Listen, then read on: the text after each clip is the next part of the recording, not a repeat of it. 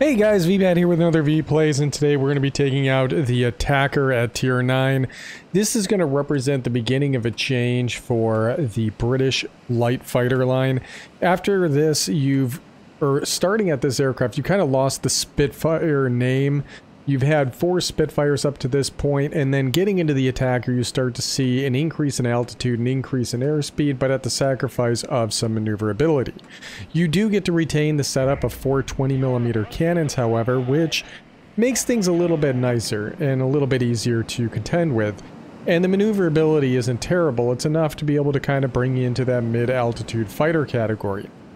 It's when you get to tier 10 things get a little bit different, because now you're going to be getting into an aircraft that favors a lot of speed and much less maneuverability compared to what you've been used to in the past.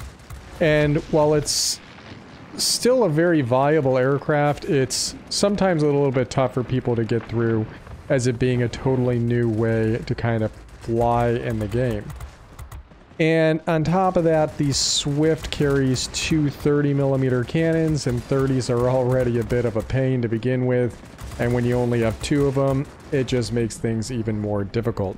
As you can see here, we were able to easily catch up and intercept these aircraft. If I can get this guy, that'll be the end of it, but let's go ahead and throw on the pneumatic assist here to be able to get around on him. Got the aircraft. And now there's a heavy inbound and also a multi-roll. So let's try and avoid his rockets real quick. I'm going to go for the altitude exchange here, and we're going to go for the 72. These 20s do have the ability to reach out and touch people at range. Getting some good crits, and we got him? Got him. Perfect. Alright, let's head over and see if we might be able to hold off on this zone. Can we help out? There's a bomber up high, RB-17. We'll be lucky if we can keep the zone. Yeah, we're not going to be able to lock this one up. But maybe our guys are able to get the mine. It looks like we've got most of our heavy hitters over there. I'm going to go for an intercept on the TU-10 right here. Getting these 20s on target, keeping them nice and cool.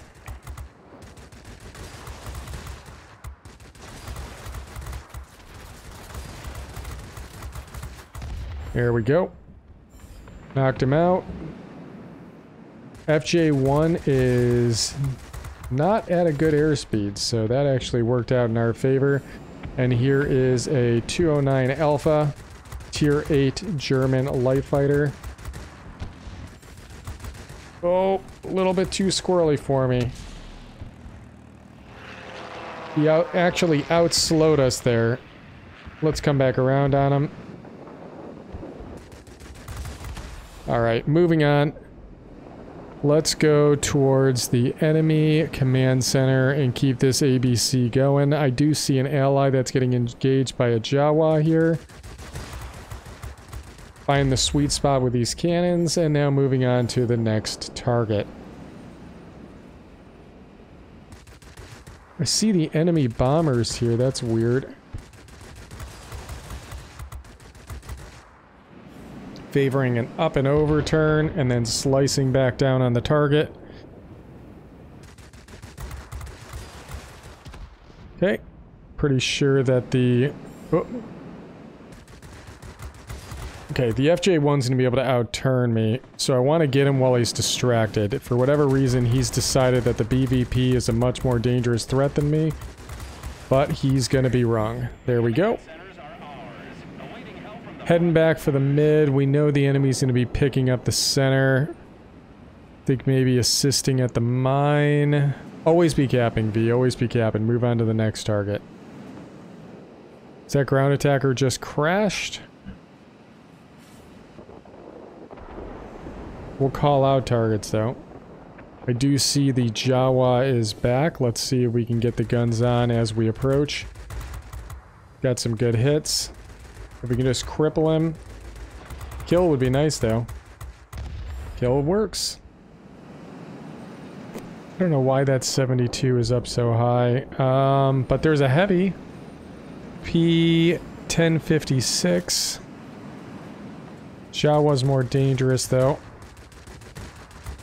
Oh, not the same type of luck we were hoping for there. Oh, but he got taken out. 209 Alpha. Locking guns on. Going with the pneumatic assist. Like I said, we still have decent maneuverability. And we locked up this zone. Cool. Going after the 1056. This is another one of my favorite aircraft right there. That 1056 is a beautiful plane. Absolute monster. I see Atwood up high.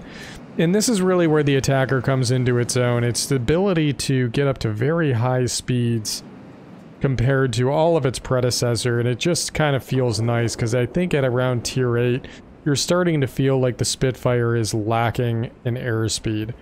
Alright, follow my own rules here. Might have got blood in my eye for that target, but let's move on to the center for the ABCs of this game. We've already hit...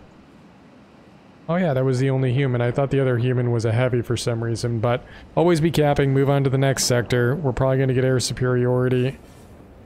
No, maybe not.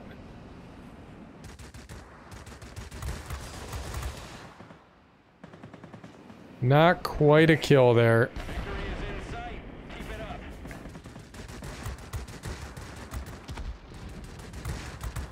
Oh, really?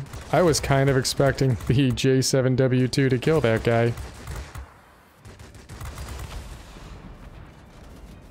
.209 Alpha, alright. It's bot controlled, so I got a ghost of a chance here.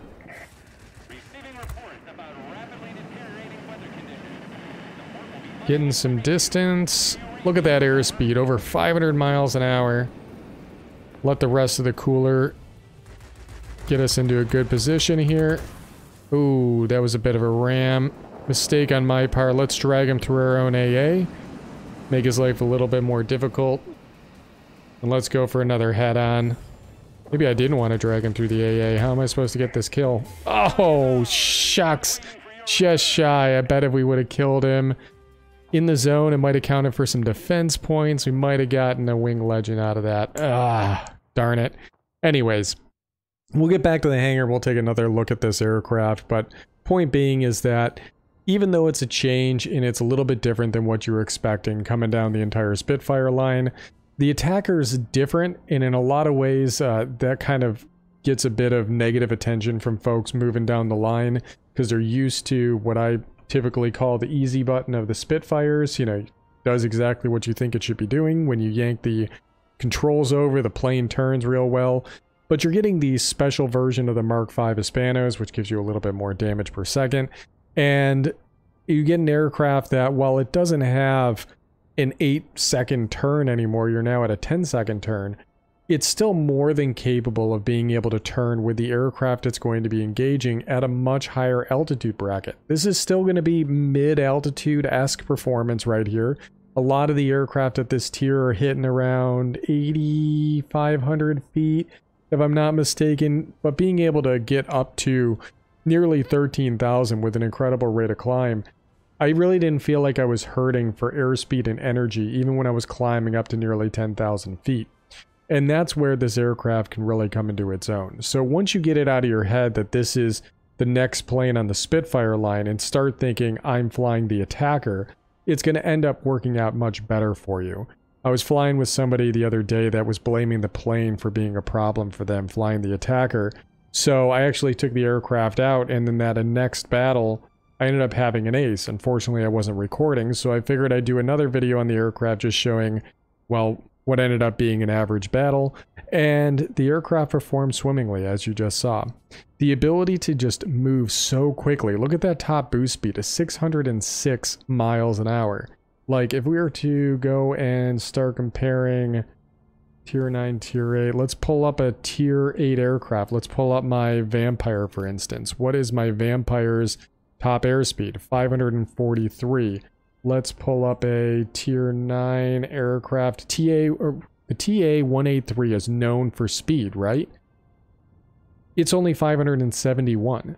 So the attacker's got that aircraft beat. The J-8M, known for being a very quick aircraft, right? Only 598 miles an hour. The attacker can catch the J-8M.